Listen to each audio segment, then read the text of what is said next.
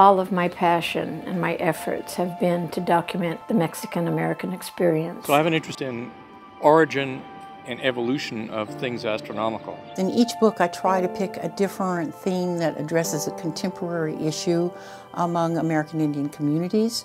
What was going on in the Gran Desierto? What really happened in modern history on the Camino del Diablo? What brought me to the University of Arizona is the archaeology of the Hopi people.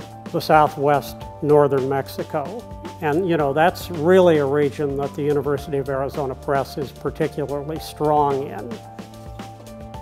A university without a publishing press is kind of like a chef without a table, you know, because books are food for the mind. It's a press that's based here at the University of Arizona. It publishes scholarship in a number of different fields from scholars all over the country and all over the world.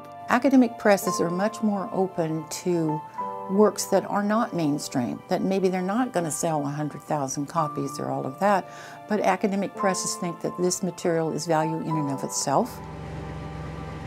I have found the press to be unusually receptive to new ideas, from one focused on grassland ecology to one focused on Earth and Mars to another involving poetry. There's this continued focus on a simple idea that something worth doing is worth doing very well. If I took down all of my U of A Press books and put them on this table, the table would likely collapse. You know, people think that because I've been published by the press a number of times, because I get asked this question, I have to go through the same rigorous evaluation that any first-time author does.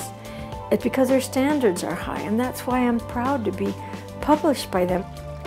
But the U of A Press has always been there for me, and they've been there for me because of the other books that they publish, which really enhance my intellectual life.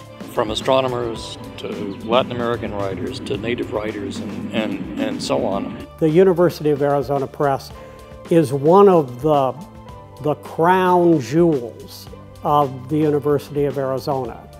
It is one of the most visible signs that, yeah, we are a Research One university. It's a real tribute to the press that they've been able to capture this information about the state of Arizona, about the borderlands, about the Southwest, about its people, its geography, its history. Those are the books that help tie it together. The books that help make sense of it and help other people understand who we are. It's like a calling card. This is who we are.